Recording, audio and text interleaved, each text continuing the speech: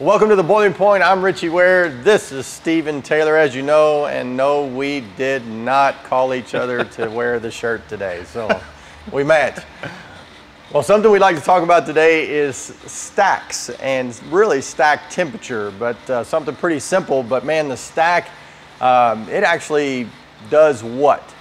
Gets rid of all the exhaust gases. All the exhaust gases from the actual burner. From the combustion. Yep. Now I notice on some boilers that they're in the back of the boiler and the front of the boiler. Some in the front, some in the back. So, you know, every pass, you know, this is 1 pass, 2 pass, 3 pass, 4 pass. So if the stack is in the front of the boiler, it's either 2 or 4 pass. If it's in the back of the boiler, it's always a 3 pass. Okay. Now the stack temperature, I think, is something that is very critical that people should be watching for.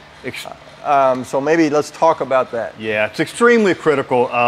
It's going to tell you right off the bat, if you watch it, monitor it every day, it's going to tell you where you have a problem or not.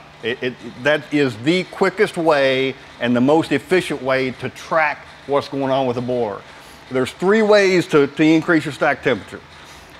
Too much air. If your O2s are real high, that means you've got way too much air volume going through, so you're taking unburnt gases and just the velocity, you're just shoving them right out the stack. Okay. That's going to jack your stack temperature up.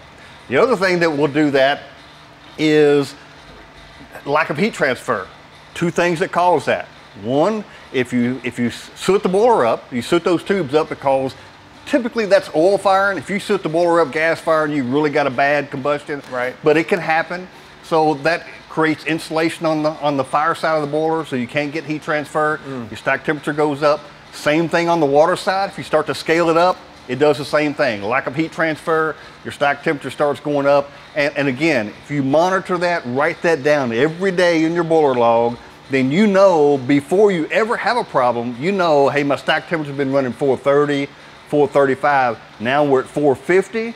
There's a problem. We need to take a look and see what's going on. If it's not on the combustion side, I'm scaling the boiler up. I've got to get that fixed before I do damage to the boiler. Now, just so that we clarify, you said fire side. This is a fire tube boiler. So that means that the water is on the outside of the tubes. Yep. And so when you have the scale from the water, obviously that's going to be on the outside, creates that insulation. Yep. And if it's a water tube boiler, just the opposite. The water's inside the tubes, fire's the outside of the tubes, but you have the same issue. It's an insulating component that you can't have on the tubes. You got to keep that off of there.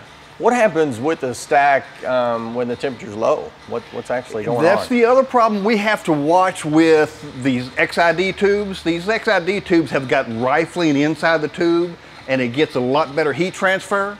We have to watch when we put an economizer on there. If we oversize the economizer, we'll drop the stack temperature below the dew point, which causes it to start to condense. Then we've got water coming down through there. If it's not all stainless steel, this one is.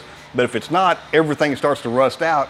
You create all kinds of problems. I mean, you drive by a facility and you see it looks like steam coming out of the stack. That's not steam. That's the combustion gases condensing as they come out, which causes rain to come down and causes all kinds of corrosion problems. Corrosion issues all inside. Everywhere.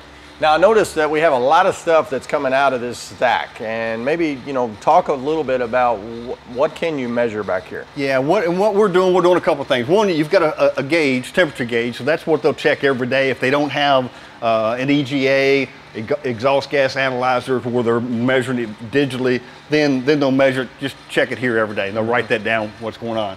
We also have a temperature probe, so we're actually checking the temperature, running that back over here, and then we have an EGA on here. So here's a probe. We're monitoring O2, CO, CO2, NOx. We're monitoring everything on this particular unit. And so then all of that comes through the EGA, so we can look there real quick and see exactly what the stack temperature is.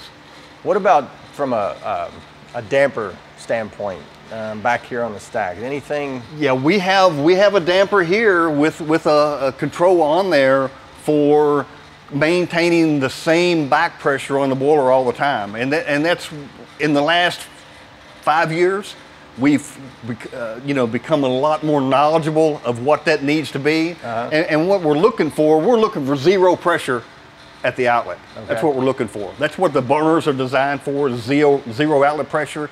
You know, plus or minus 1/10 of an inch of pressure, which is nothing.